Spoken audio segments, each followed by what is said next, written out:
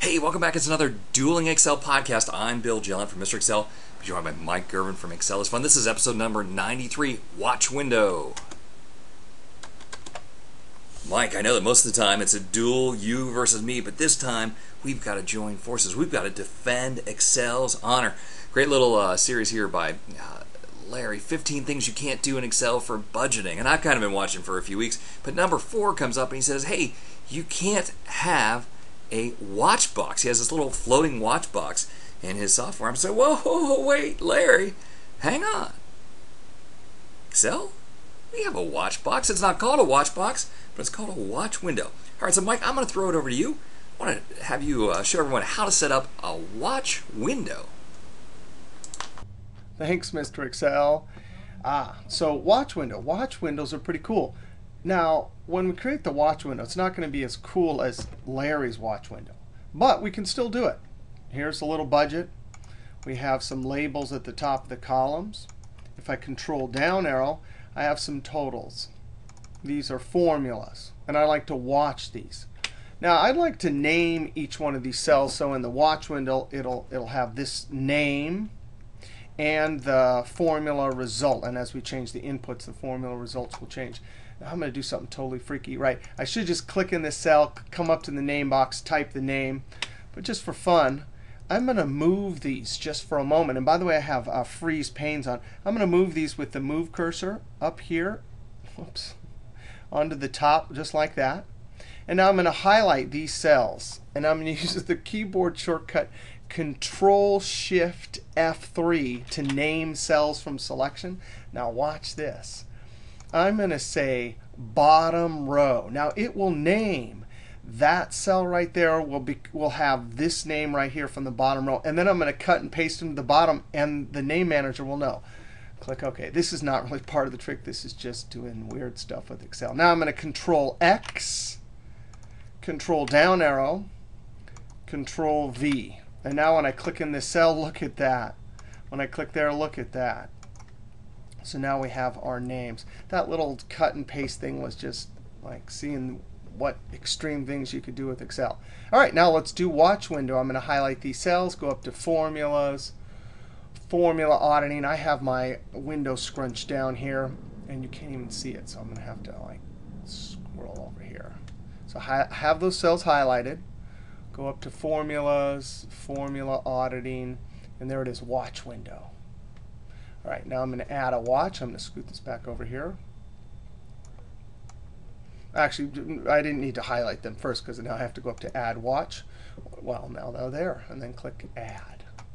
And sure enough, and I can move these columns here, but there's the value, and there's the name. Now, I don't want all these other ones, so I'm simply going to point to the, if I can move this over here, I don't want that either. I want to point to this edge here like this and drag it because I don't want to see the formula. I don't want to see the cell name. I don't want to see the sheet, and I don't want to see the budget. I don't even, oh, here's the formula over here. All right, and now I'm going to scoot this in, the outer edge here, all the way like that. And so now I have my little watch window. No way is it as cool as the one Larry has, but there it is. And now the whole idea is anywhere, now that if I change these, so I'm going to change all these budget numbers, so that number when I hit Control Enter will change. Right? And so there it is. And some of the other numbers change, right? So 1, and then so that is our watch window. All right, throw back to Mr. Excel.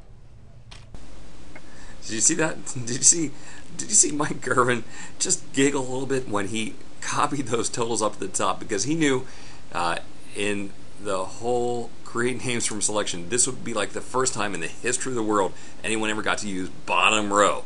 Bottom row. That was cool. All right. Now, Mike, thank you for this watch window. Great tutorial on using the watch window. I kind of posted a comment on Larry's blog. I said, Larry, hey, I don't think this one counts as something you can't do in Excel because here it is. And Larry shot me back a screenshot. He says, wait, are you saying that it compares to my beautiful watch box? Okay, and I will admit that his watch box did have 2 columns. But here, check out this watch box. This watch box was created in about 5 minutes using Excel VBA, and so it's not as easy as using the watch window, but it's certainly something that can happen in Excel. So we'll change some values here, and so this is the budget column. Watch that number. When I press Control Enter, the watch box automatically updates, and I've used different colors like Larry did. I've used different columns like Larry did. Now let's take a look at exactly how to create this. Okay, so here's a regular old Excel spreadsheet. I'm going to start here, Alt F11 to get me over to the VBA editor. If you don't see the Project Explorer view, Project Explorer or Control R, find the workbook. Here's the workbook, and then do Insert User Form. This is going to become our watch box. This Properties window down here is going to play a big role. This is called a caption. Let's type watch box. There, see it changes in the caption. All right, now what we're going to do is we're going to add a bunch of labels. We're going to have labels both for the headers, so I'll just add a quick little header up here, and the caption for that is 2011. There is something called foreground color. I can change the color of that. Choose the system color or palette color there, so I'll make it blue. I can change the alignment. There's something called text align at the bottom. And you would go through and create these static labels, so labels that aren't really going to change. And so on. We can change the colors as as we need. And then where the values are going to go, now we're going to do one extra thing here. I'm going to hold down the Control key and drag this down. Where the values are going to go, I want to rename this to be something useful. So right now it starts out as label 3. I'm going to call it maybe like a lab target.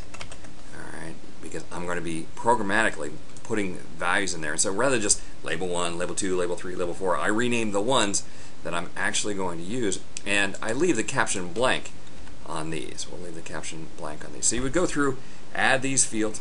When you get done, kind of resize the whole thing to make it just fit how large it needs to be.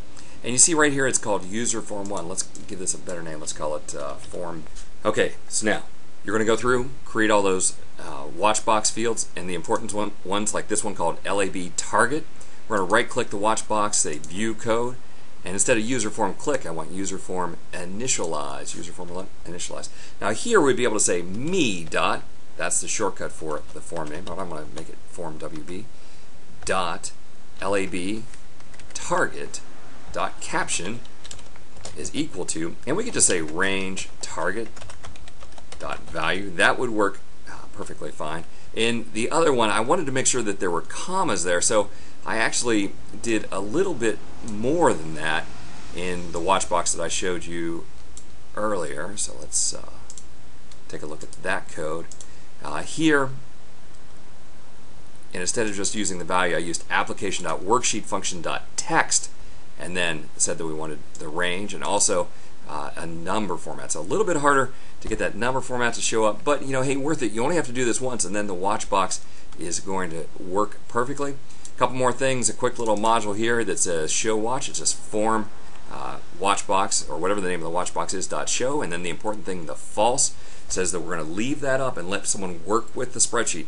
This is actually creating, the question is whether we're creating something called a modal user form, and by false it lets us make the changes. And then finally, on the worksheet where we're going to be entering that data, we want to look at the code there and do a worksheet calculate where we copy all of the code from our form initialize. So again, it's not as easy as using the watch window. I've assigned this Control-Shift-W so I can display it whenever I want.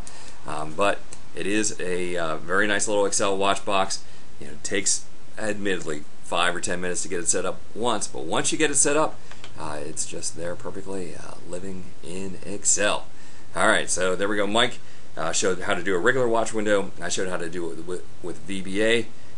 It's certainly possible to do that watch box in Excel. So as I jokingly said to Larry, I said, hey Larry, if you are giving us 15 things that Excel can't do for budgeting, I think you owe us a number 16, because this one is certainly possible. Well, hey, I want to thank everyone for stopping by. We'll see you next week for another Dueling Excel podcast from Mr. Excel, and Excel is fun.